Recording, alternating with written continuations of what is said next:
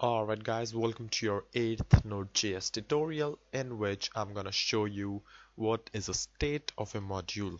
Now it was kind of hard to decide the title of this video tutorial because what I'm doing is essentially I'm just introducing a concept which we have already done in the tutorial number 5 or 6 or 7 maybe, I don't remember. But I'll be presenting you that concept in the Node.js form. So inside the script8 folder, I have these 4 files, and let's just populate them. So inside our main module, let's write some code. So what I'm gonna do is I'm just gonna say module.exports is an object, and I'm just gonna say this has let's say current URL as codedam.com. Alright, now let's just go to module 1 and let's just say var module, and we can't use that because that kind of looks reserved. So we're gonna say module x require main module, and we're gonna say console log current URL is module x dot current URL. Easy enough. And this module 2 as well, I'm gonna just paste the same code, but the twist is that in module 1 I'm gonna modify this property, so pay attention. So I'm just gonna say module x dot current URL is actually Google. So inside our main file, now finally let's just call both of these. So I'm just gonna say require module 1 and require module 2. Alright, now let's just jump to the terminal and I'm just gonna show you what's happening.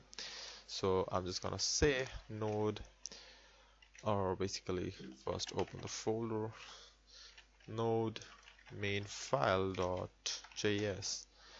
Okay, so what's happening here? First of all, it says me current URL google.com and then current URL google.com again. So what is happening is that basically when I call this file module1 here, it runs this code. It picks up this main module, this module1 picks up this main module, and it modifies the current URL property in the next line. Alright, it works as expected, it displays google.com. Okay, so in the next line what happens is it says console log current URL, and that is what appears in the terminal. But in module 2 what happens?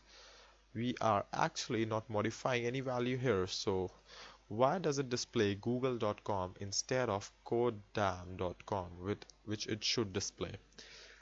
So the reason is that these two modules are sharing this property, and why they are sharing this property is the simple reason is that because of the JavaScript objects.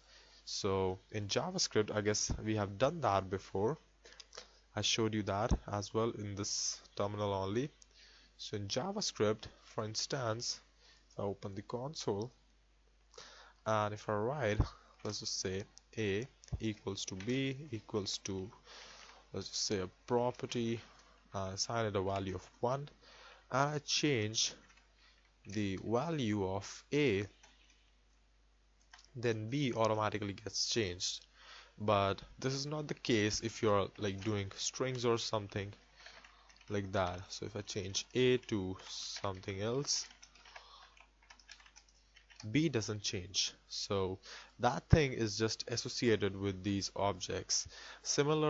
In similar manner, what happens here is that when you include module 1, it refers to this module.exports in the main module, and then it modifies that property.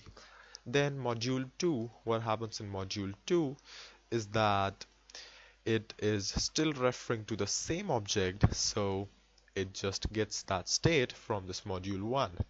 Now what happens if I just cut and paste this line in module 2?